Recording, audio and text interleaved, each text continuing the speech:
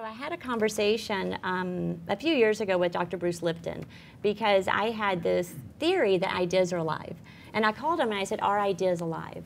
And he said, "Why do you ask?" And I said, because it seems to me the ideas that are alive within my being and my body, man, I get excited and I feel like a physical sensation, those seem to work out more than the ones that I create with my strategic mind because that's what someone told me I should do.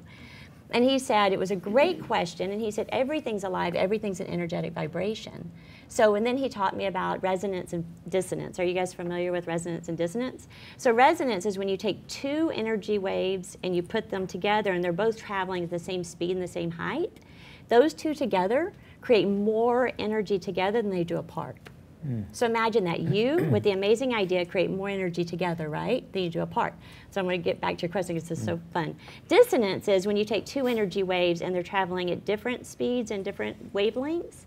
Those create less energy than they do together. That's the reason that job's killing me, my relationship, whatever, it's literally draining your life force energy. So what's really fun about this is I started thinking about resonance and these alive ideas.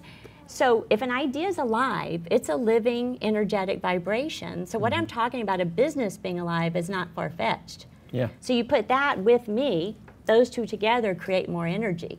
So what I'm doing as a business person is I'm looking and like censoring and sort of going, where are the alive ideas? I'm reading the room.